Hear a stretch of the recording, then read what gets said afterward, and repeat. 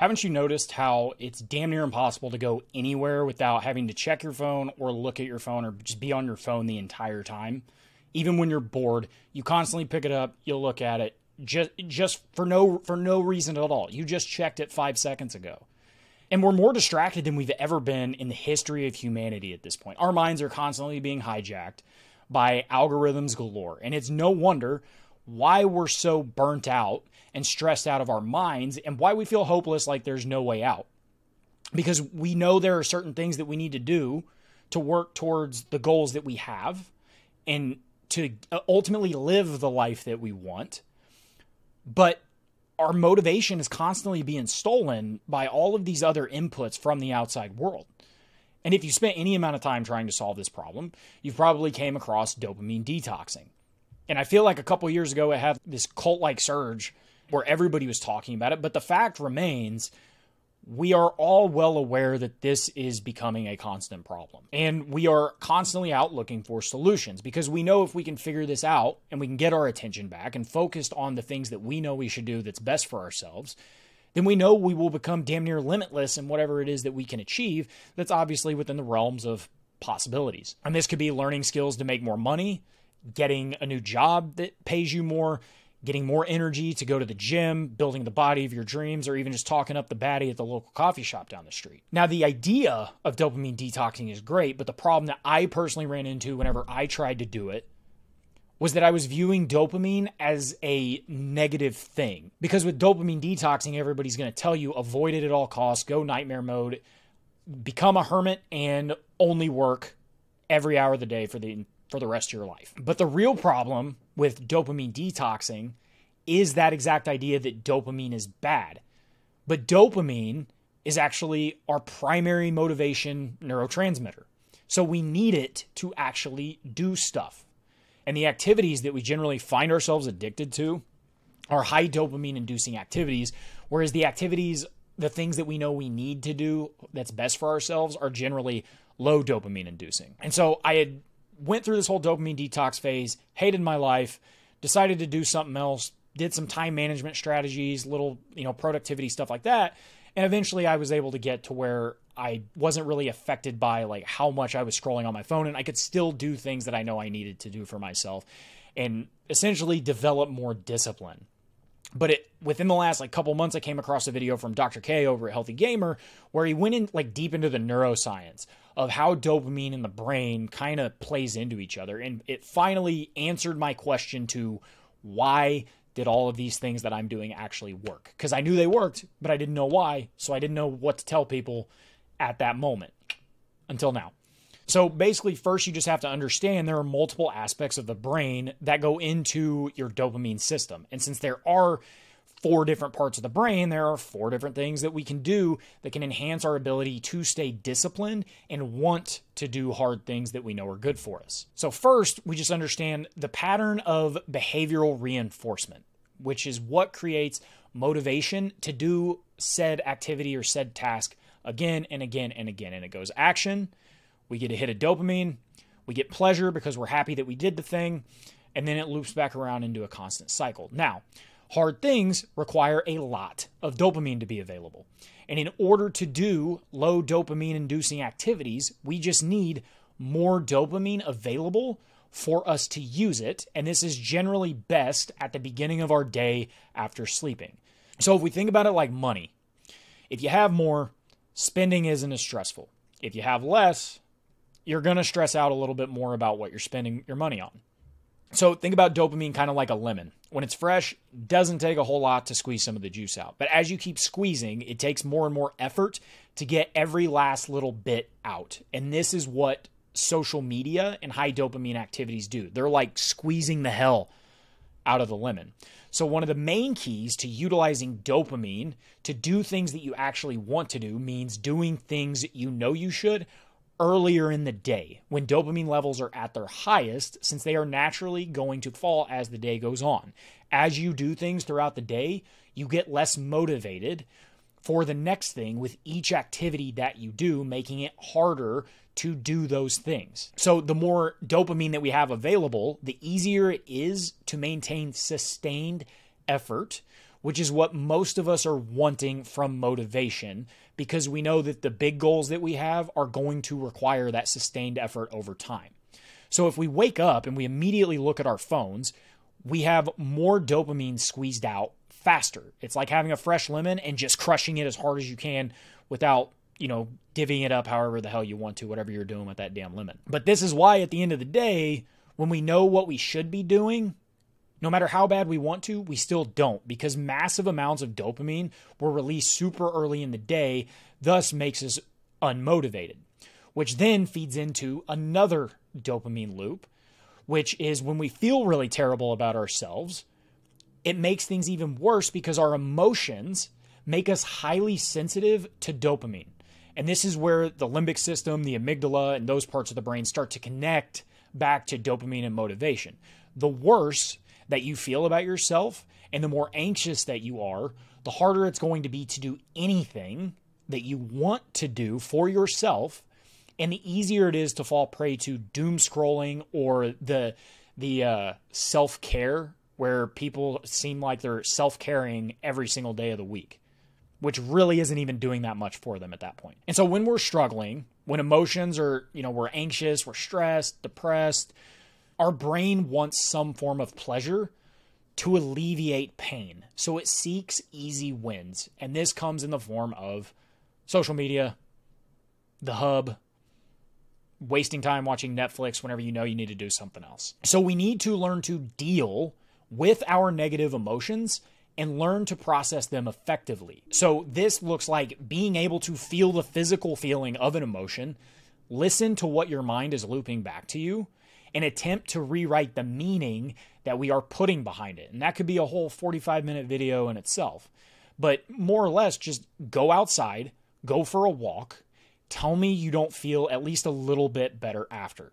It may not solve all of your problems, but movement can allow some of that pent-up energy and emotions to kind of dissipate, and it also allows you to take some time to maybe have some perspective on it. So another thing that affects our motivation and dopamine levels are the value assessments that we give certain activities. So anytime we are wanting to do something difficult or something we know requires some form of discipline, there's another part of our brain that is basically making an unconscious value assessment on the activity. So anytime we are wanting to do something difficult or something that we know is going to require a certain amount of discipline, there's another part of our brain that is doing an unconscious value assessment of the activity and the alternative activity that kind of popped up into our head. So our brains are basically deciding, is this hard activity worth me doing right now when I could do this other thing that would be so much better and would alleviate so much more pain? And this is what happens in college whenever you know you have a test at the end of the week, but you still decide to wait until the night before to cram, and then you're all stressed out and you panic at the last minute. And that's because at the time, whenever you knew you could either study or play video games, you chose to play video games because this subconscious value assessment felt that at that moment in time, that was better than doing the other thing. Now, this is habitual, and you do this really without you even knowing, but it has a super simple fix. So when you're in a spot where you need to do either thing A, so go to the gym, or thing B, stay at home and stuff your face with pizza and Ben & Jerry's, write down on a physical piece of paper what the consequences will be if you don't do that thing. Now, it may not be an immediate consequence. It may not be a consequence outside of you, but also keep in mind, how are you going to feel if you don't do that thing? And this has been a big one for me, where I'm trying to grow a YouTube channel. I'm trying a bunch of different things to be able to provide for myself and not need a job forever. So in the past, I really struggled with like staying consistent and doing something consistently, even though I may not see a payoff for over a year.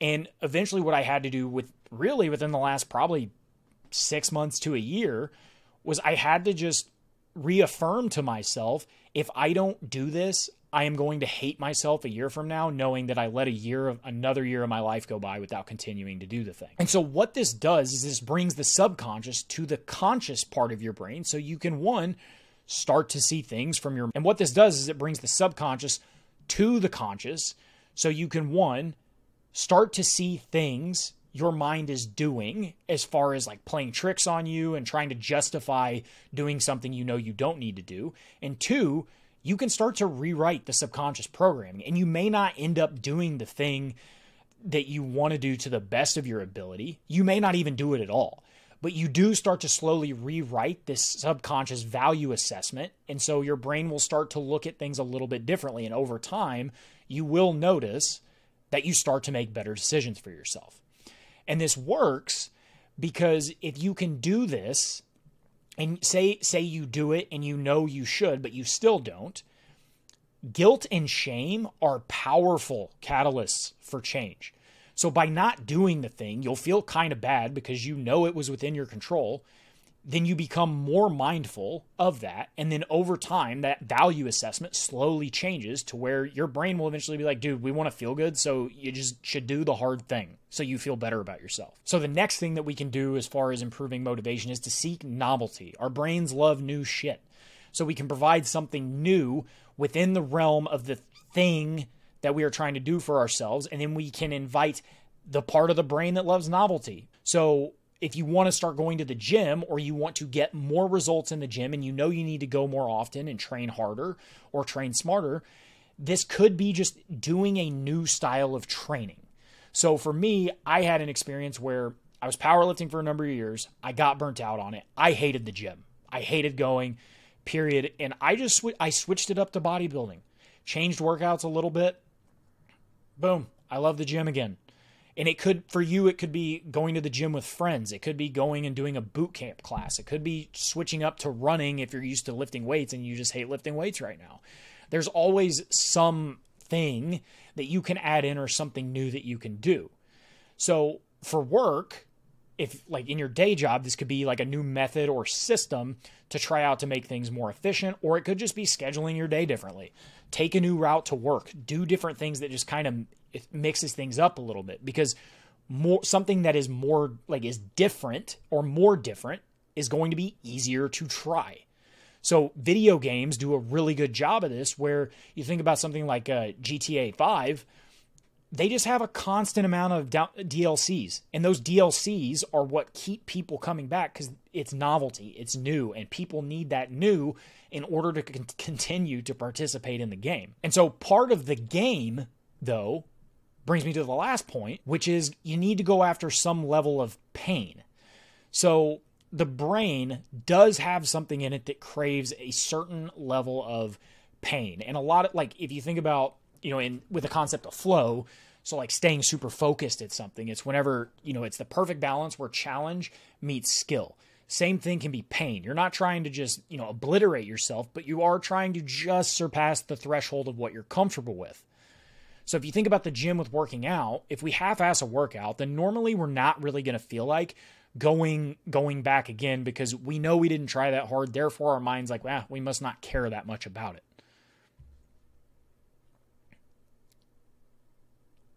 But those workouts where we reach just past what we're comfortable with, we feel amazing after doing it. And if you think about any video games you played, or if you were an athlete or competitive at any point, the most focused and motivated you ever were was whenever competition was tight. If things were too easy and you were blowing a team out, or you were just dominating a game, it isn't very fun. You kind of start to get bored with it. And this can also be exemplified in hypertrophy training, or if you're trying to grow muscle. The most stimulating reps are the last 4 to 5 reps of a set to failure. And as you get closer to failure, they get a little bit more stimulating. So you have to reach a certain threshold in order to actually stimulate muscle growth. And the exact same thing is going to be said for building discipline and sustained effort. So it's doing things that are just outside of what you're comfortable with that leads to the most results over time. So to review, if you want to get more motivation out of yourself, do the most important things first early in the day before you have a ton of input from the outside world. Deal with negative emotions by going for a walk or moving your body in some way, and learn how to rewrite the script that's going on in your head of what is going on with those emotions and what those emotions mean. You also need to create a conscious value assessment when you find yourself stuck between doing the hard thing and the easy thing, so you can rewrite that subconscious value assessment to start to act in the direction that you want it to go. You also have to do something new. You can also do something new in the realm of the activity that you're trying to avoid to increase novelty. And then last, you have to add a certain level of pain just beyond what you're comfortable with. So, hope you took some value away from this, but until next time, peace.